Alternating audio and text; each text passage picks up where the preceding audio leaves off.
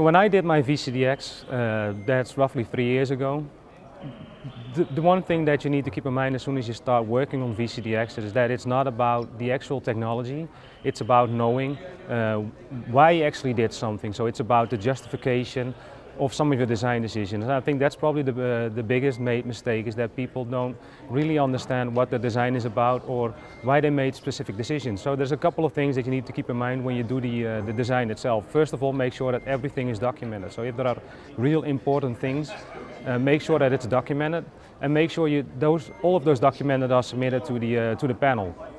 So the panel will do the preparations and they will read all those documents, and if they have any questions, well, you better make sure that you can actually answer those. And a lot of those questions will be around the why did you actually implement it that way. And I guess in my particular case, I had a design which featured some really awkward things, and a lot of people asked me afterwards, why did you do that? Well, I defended that particular design because it was an interesting study in my case, and it actually allowed me to expand on all the various aspects of the political parts of the project, for instance.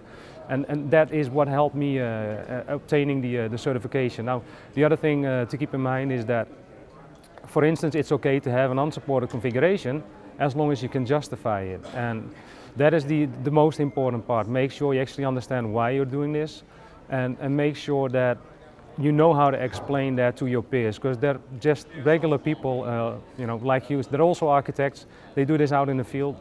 So make sure you actually address them the same way you would address either a customer or one of your colleagues. So yeah, as I work toward my VCDX, it's a long-term process, it's a long-term goal. First thing I'd recommend is that it's not for everybody.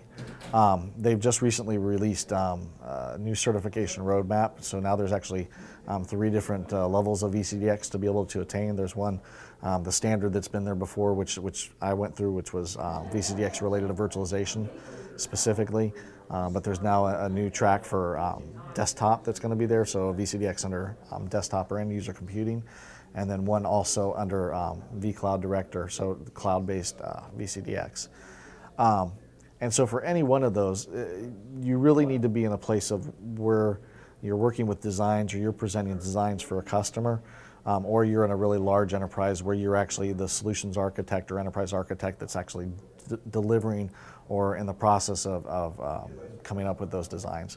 So if that's not your key area of focus, or that's not where you really want your career path to go, I'd stick with other certification related, VCP, VCAP, some of those other certifications that are more for around how to be a professional or an advanced professional in your environment.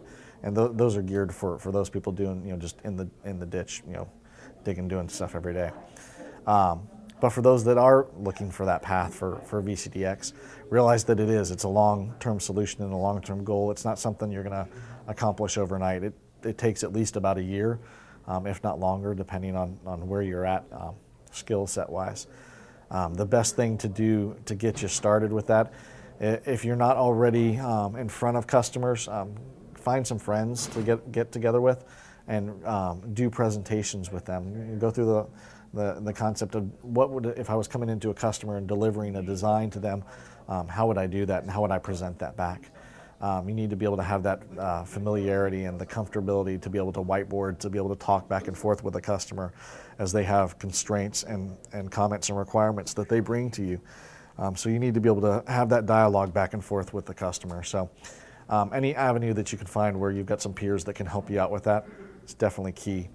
And then the other key, at least for me actually, the defense was relatively, I don't want to say, it wasn't easy, it was difficult, but it was the easiest part of the process because I've already got those soft skills of being in front of the customer and delivering design. So that was second nature for me. The application actually took the largest part, so it was it's quite the process. You need to make sure you give yourself enough time for the application and that you've done everything they've asked for. So in the application, they're asking for specific criteria. Make sure everything's in there. Don't leave anything out. Don't fill that out, and make sure you've given yourself a good couple of weeks to go through and fill that thing out and get your design documentation up to par.